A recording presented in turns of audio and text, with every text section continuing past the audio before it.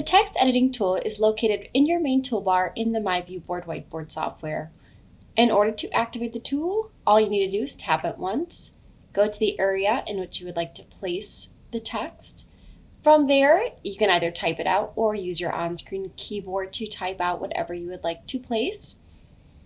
If you want to go ahead and change the different font on that text, you're just going to go ahead and highlight it and then click that down arrow right next to where it says Calibri and go through all of the different text and fonts that are there. After you've gone ahead and selected the font that you would like, you can also change the font size just by going to that 24 and directly to the right of that, hitting that down arrow and selecting whatever font size that you would like it to be.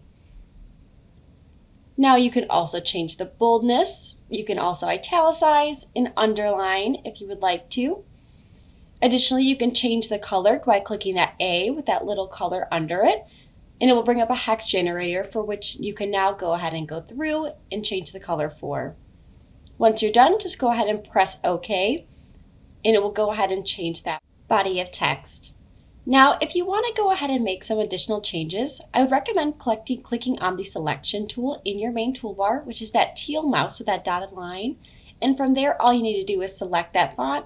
You can make it bigger and smaller by using the triangles in the lower right-hand corner and place it wherever you would like with your mouse.